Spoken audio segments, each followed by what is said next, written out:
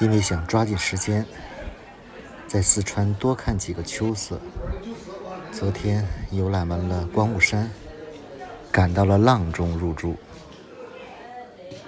住在了这家古色古香的水码头。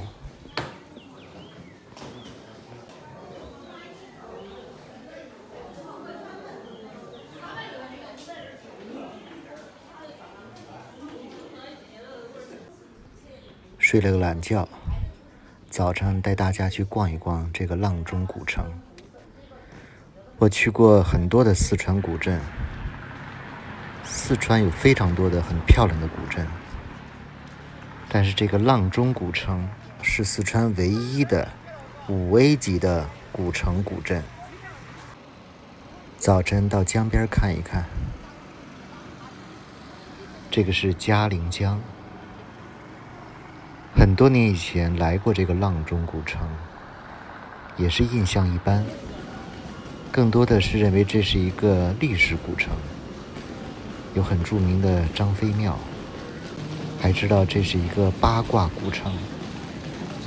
古城的设计特别的讲究风水，如果从高处来看这个阆中古城，它也是一个非常明显的八卦图的形状。来看一看古城的街道，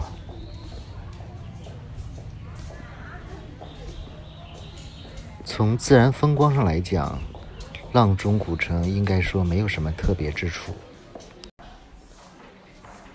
街道也是跟其他的古城古镇差不多，有很多的店铺。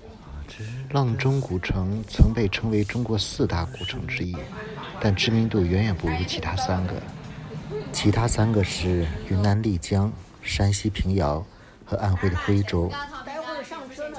这里的街道比较朴实，卖的大部分都是张飞牛肉和醋，保宁醋。阆中因为以前也叫保宁府。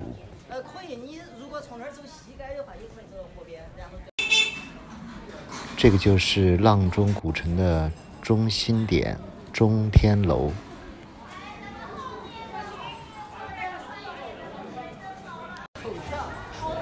楼底下有一个周易八卦的轮盘。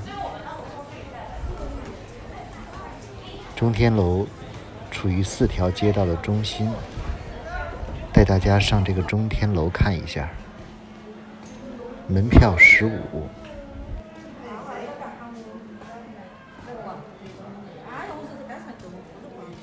那你买噻，买一点噻。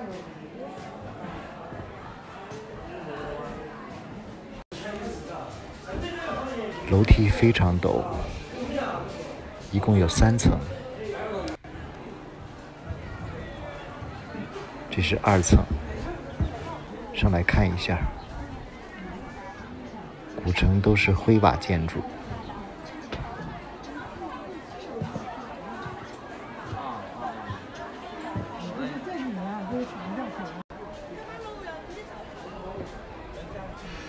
可以说没有什么惊喜之处，和老北京的四合院有点像。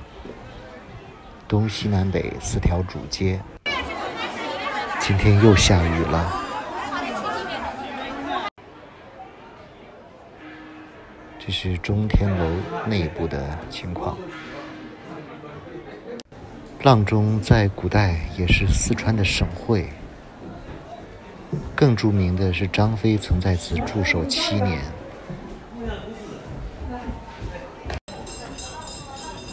下楼继续逛逛古城。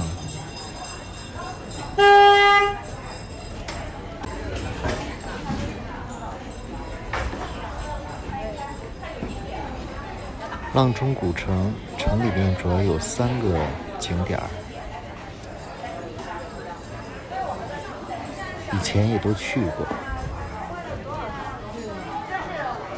中天楼这是一个，门票不贵，15，还可以登高看一下古城。从中天楼往西走几百米，就是张飞庙。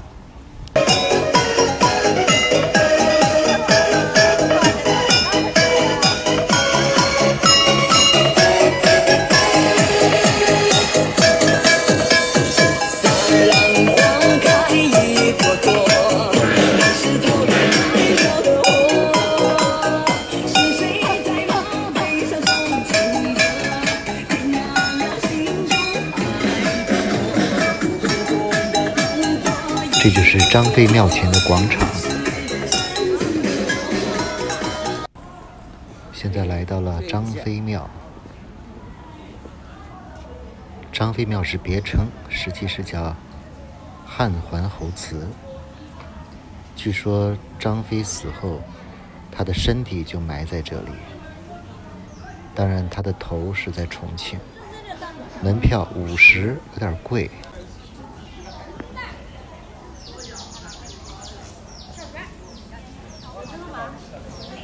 张飞的故事很多人听过了，就不多说了。以前这里来过，感觉里面也没什么特别的。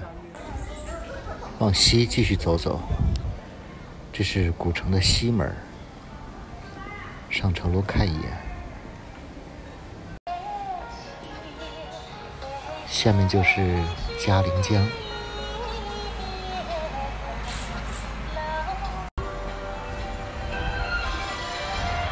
去江边看一下。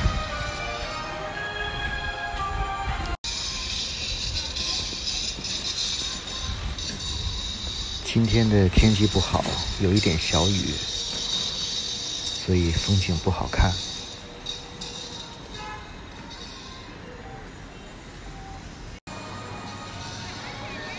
再回到古城，阆州这么写啊，一个门，一个梁。这里最著名的是手工醋和张飞牛肉。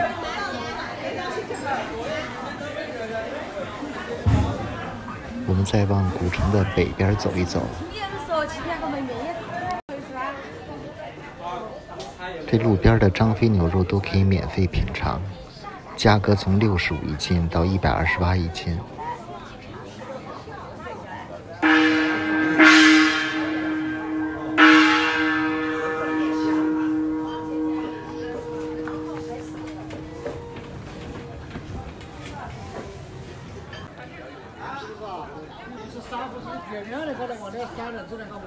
从这个胡同右拐，前面有2个古迹。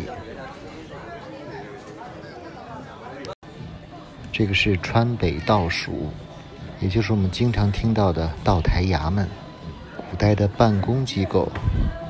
进个衙门也要花50块钱。衙门门前的广场上，大妈在跳广场舞。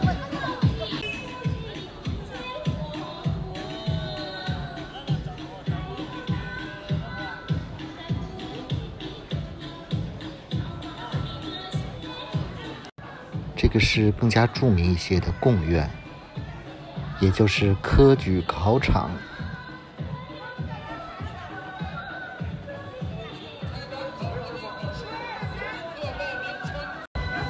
门票也是50，不进去了，因为以前也进去过。给大家看看图片介绍。其实如果对历史不是特别感兴趣的话，这些地方都没有特别大的吸引力。我看到进院参观的都是免票的大爷大妈，确实50块钱20分钟就逛完，有点贵。不到2个小时就把阆中古城转了一遍。当然阆中还有一些其他的景观，时间关系就不再去了。明天我要去4姑娘山赏秋了，敬请期待。